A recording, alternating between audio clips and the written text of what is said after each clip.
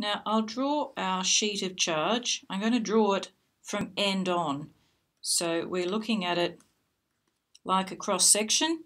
We know that the surface charge density is 2 microcoulombs per square metre.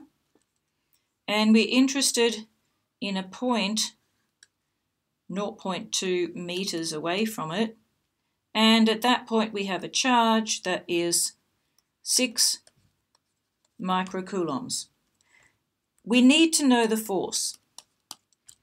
So the first thing we're going to have to find is the electric field. So the electric field for an infinite sheet of charge is sigma over 2 E naught. Now you notice, in fact, it doesn't depend on R at all. I didn't even need to say that. So why does it not depend on R?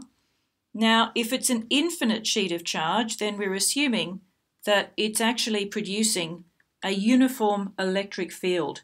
And that field then, the lines aren't diverging. They're not becoming, it's not becoming smaller as you move away from the line of charge. So in fact, it doesn't matter what the distance is, electric field will be the same. So the value of it, it'll be 2 by 10 to the minus 6 over 2 times 8.854 by 10 to the minus 12, and that will give us about 1.13 by 10 to the 5 newtons per coulomb. And then the force, which is E times Q, will be 0.678 newtons away from the sheet of charge.